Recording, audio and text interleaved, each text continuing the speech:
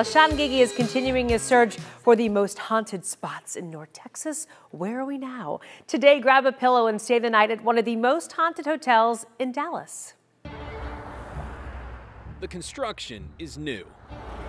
The hotel is old. Dallas's second oldest, actually, built in 1923. Meridien Dallas, the Stoneleigh, is on the National Register of Historic Places. But it's the historic people that brought us here. There's a lot of stories about the paranormal here in this hotel. General Manager Stacy Martin says the most prominent story comes from the 1930s, soon after the hotel was sold to this man, Colonel Harry Stewart. Rumor has it that either Stewart or the hotel manager had a mistress named Margaret. Reportedly, in the late 30s, Margaret fell, either downstairs or off the top floor, all the way to her death. In the decades since, guests have reported many eerie encounters. You can always tell when they've had an experience. Front desk manager Julie Garrett hears them all. They kind of look around, see if anybody's listening, and then they come and they tell their story. One guy woke up to his nightstand filled with water,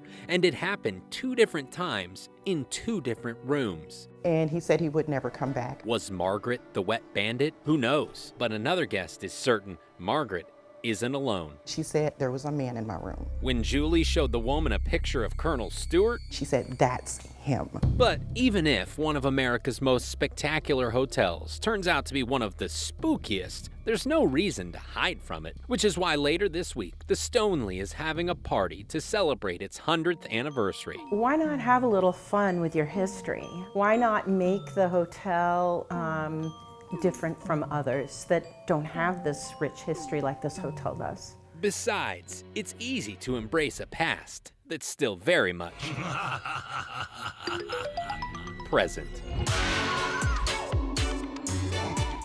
Ooh. Get your scary movie on there, right? Maybe not. If you'd like to check out the hotel yourself and attend the 100th anniversary celebration, you can find more information at WFA.com.